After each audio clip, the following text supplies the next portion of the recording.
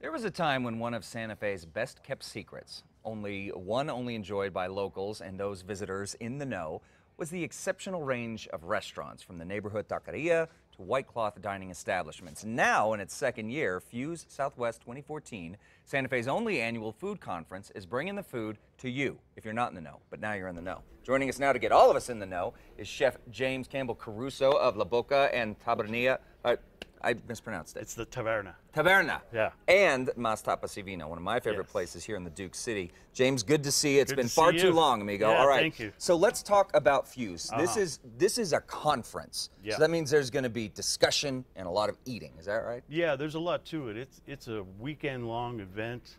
It's a conference. It's scholarly, but there's also celebration of food and foods that we love in New Mexico. Okay. And the uniqueness of the cultures and the blend of what's happening here. So it's a really interesting way to think about food and experience it in ways that we don't usually do. We're usually sitting down to eat with our family or at a restaurant, and this gives us another way to kind of take a top-down view of it.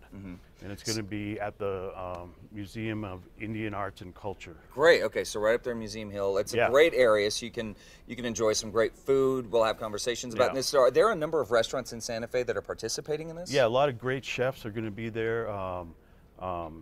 Legendary cookbook authors like Deborah Madison, Cheryl Jameson, wow, okay. Chef Juan from the Inn of the Anasazi, Andrew Cooper will be there. I'm going to be there cooking and kind of doing what we do best, cooking different kinds of foods that are sourced locally, and that we talk about the heritage of these foods, where they come from. A great celebration of our New Mexican cuisine, which arguably one of the best parts about living in the state, and something that I always like to share.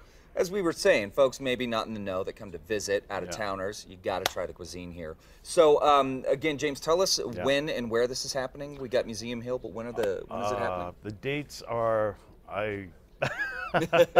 it's September, I think 14th, 13th, 15th, if that's that weekend. 13th, 14th, and 15th? Yeah, it's in the, and like I said, the Museum of Indian Arts and Culture. Okay. Up on Yeah, there we Museum go, Hill. September 12th and 14th. Thank you. Food Folklore Festival. And this was also covered, I believe, in New Mexico Magazine this past month. In New Mexico Magazine. We got some New York Times press. No so kidding. now we're really sharing this with the world, and there's a lot of interest in New Mexico cuisine because it's so unique. Yeah. There's such a blend of culture, and when the chefs get involved, we love that blend because it means blending flavors, which is always inspiring to us. Absolutely. All right. Well, that is for your culture pass this week's, folks. James, thank you so much for coming in. Again, it's been far too long. You got to come back and cook for us again. If you want more information on Fuze and how you can head out to the conference, head over to casa.com and click on the Style tab.